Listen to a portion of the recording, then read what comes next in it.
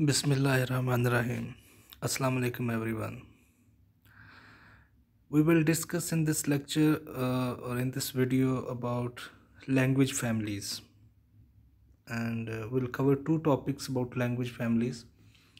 That what is a language family? We'll define it with the help of some examples, and then the overall language families in the world and total number of languages spoken, some dead languages, and the languages with less number of speakers. Language family, first of all, before starting it, you can say that the term family as one person is the head of the family, like a grandfather in a house. So if a grandfather is there in the house, all of his sons, his daughters, then their sons, their daughters, they are all his offsprings. I mean, his children. They will be considered as. So he would be considered as the head of the family, the one uh, from that all others have come, the grandfather and the grandmother. Just as an example, I'm telling you. In the same way, language families are. There is one language and a group of languages, 100,000, 2,000. They've been derived from one language. So that is actually we call language families. So let's start with it. First of all, let's define what language family is. A language family is a group of related language that develop from a common ancestral or parental language. As I told you that one language is there, and after that about there can be the number of the languages can vary from family to family. uh, from one family 100,000, 2,000 languages they are defined, they are derived from one main language, and that main language is known as parental ancestral or referred as proto language. Proto is a Greek word which means early. It means that the first languages or the ancient languages. For instance, you can say Sanskrit language. Sanskrit is a language, this most of the books of Hindu religion, they are written in Sanskrit language. So Sanskrit in it is language of subcontinent where we live today in Pakistan. So all the languages in subcontinent and the associated religions with regions with it, they are all the languages, they are derived from Sanskrit language. So Sanskrit is included in Indo-European family. So most of the languages they are derived from it. So one main language and the rest of the language they are taken from it. Uh, no, one question is there that if we talk about even Sanskrit language, or we talk about Latin languages, or we talk about Hebrew language, the old languages or the ancient languages, and the historians, the linguists, they believe that the rest of the languages they were derived from them. They are actually the offsprings or branches of those main languages or ancient languages. So, what is the procedure to fix that which language is the early or ancient language? So, they use a comparative method uh, by comparing various languages and finding similarities in the languages. If there are two, three, four, five similarities they are found, it means that they belong to one specific class of family. And proto language can also be derived from one major historical language, as I told you about Sanskrit. So there is a comparative method, and there is one historical known language. Sometimes uh, the language family, the early language, uh, the language from it, the other languages are derived. Sometimes it is known and sometimes it is unknown. When it is unknown, the linguists and the historians they apply comparative method, like comparing various languages and then reaching to the earliest or ancient language. So here in subcontinent you can say we can say Hindi, Urdu, Punjabi, Sindhi, Saraiki. There are many words. These all the languages they share. They share same language, same words. So these similarities of the words and similarity of accent, it gives us information that they actually belong to one language. Then, how we establish relationship among languages. uh, Latin is the, you can say, ancient or the oldest language in Europe that was spoken, and it enjoyed the status of a privileged or high class language there, as today English is considered as elite language or first class languages in Pakistan. In the same way, Latin was the high class language or elite class language in Europe. So it is parental language of Italian language. So most of the words, because Italy, it was part of Greek, and Rome is a city still present in Italy. So they share the same geographical areas. And the Romans, they ruled for hundreds of years over Europe. So Italian language is actually having lot of words from Latin language. With Roman conquest, Latin spread in Europe because Romans, they were the superpowers, and as they conquered many areas of Europe, their language also spread in the continent of Europe. So most the major languages that are actually emerged or derived from Latin language, they are Italian, French, Portuguese, and Spanish. These are the languages, they share similar qualities. They have similar words and similar pronunciation. It doesn't mean that all the words, all the sentences, or the grammatical structures are same. It only means that few of the words or few of the sentences, they are same. That tells us that if there is similarity in few of the sentences and words, it means that these languages, they are derived from one main language. So Latin, Italian, French, Portuguese, and Spanish, they are derived from Latin language.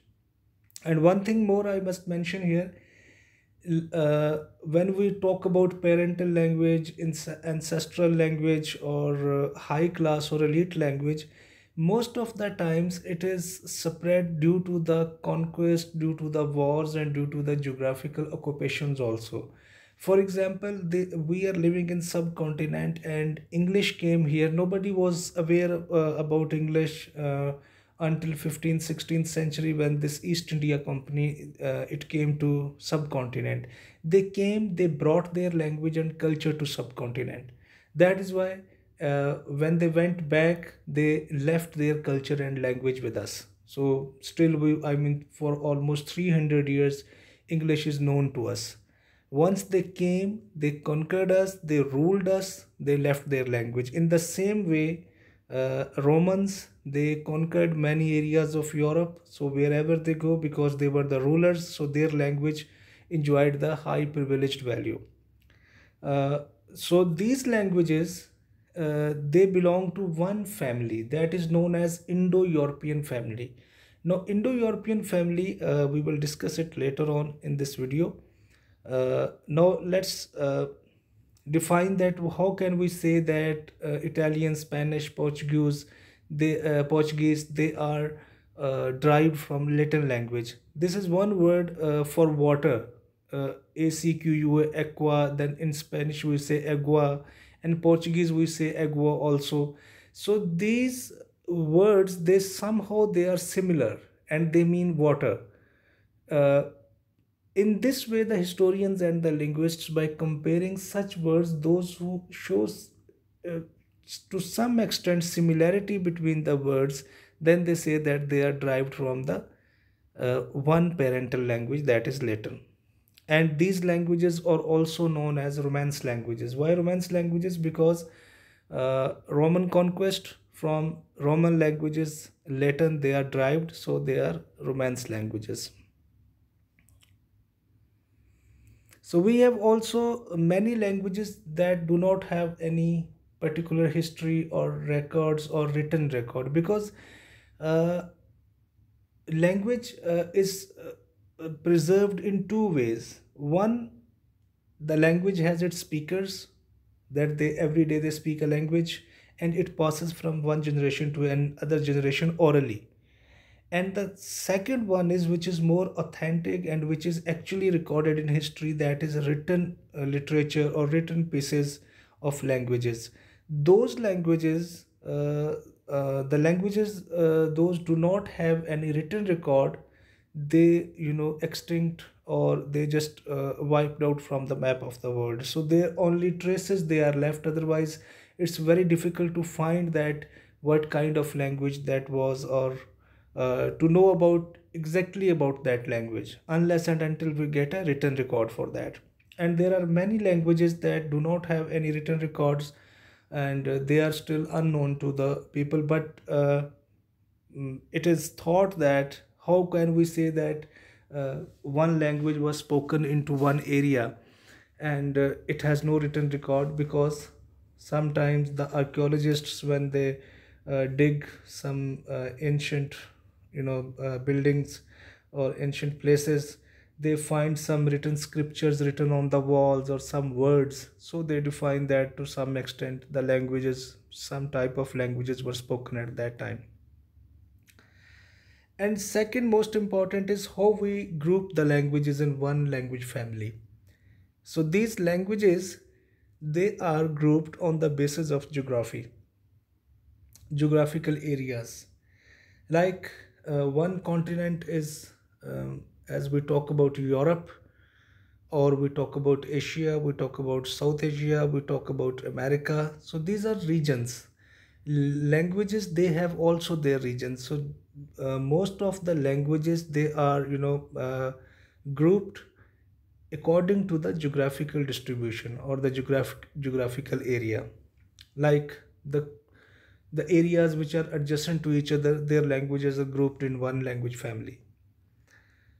And uh, the example of that the languages, they are categorized on the basis of geography, and they are languages of Australia, Africa, and America.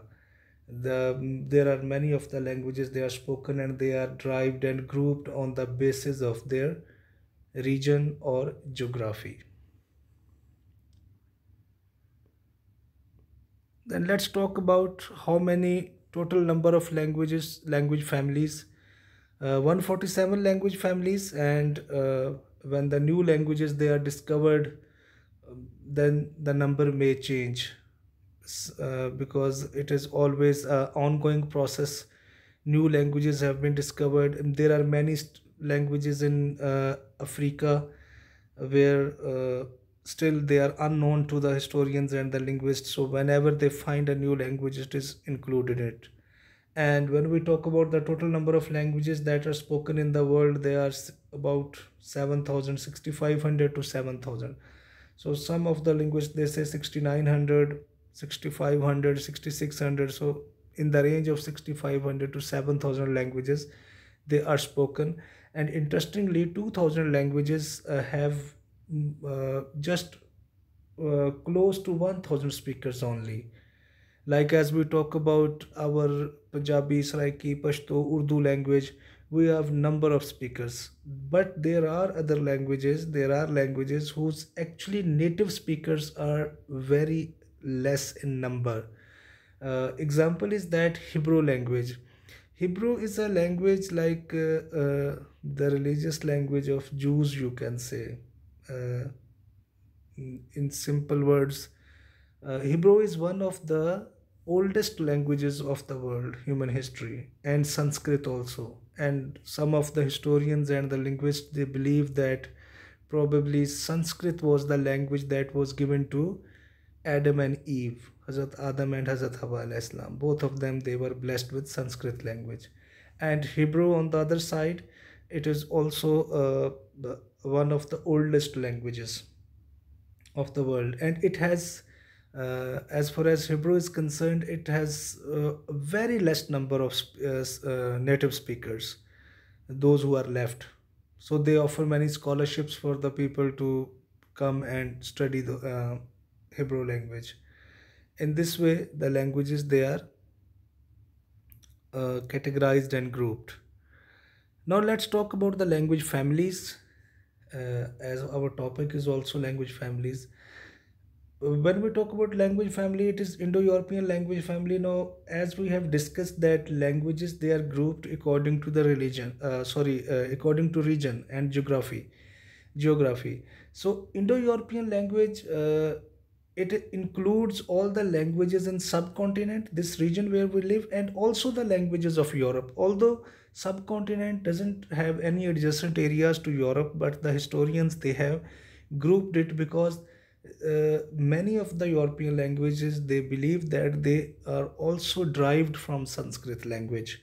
So Sanskrit is the parental language of the language spoken here in subcontinent region, India, Pakistan, Bangladesh, and all adjacent areas, and some of the areas of Europe also. So, and it contains 439 languages. So one language family can have many languages. Afro-Asiatic, it is having 374 languages. This Australian language family, it includes all the languages that are spoken in Australia. So 264. Niger Congo, that is in Africa, 1532 languages, and Austronesian 1257 languages. I have only mentioned here five well-known language families, but there are others too. I have given here a link. You just click on it and you will find it very interesting that how many language families are there. And even the, as I have mentioned here, that Indo-European language family, I mentioned the number 439.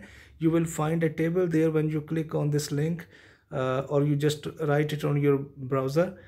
You will find out that what the names of those 439 languages and 374 languages, and their region also, geography also, everything is mentioned there.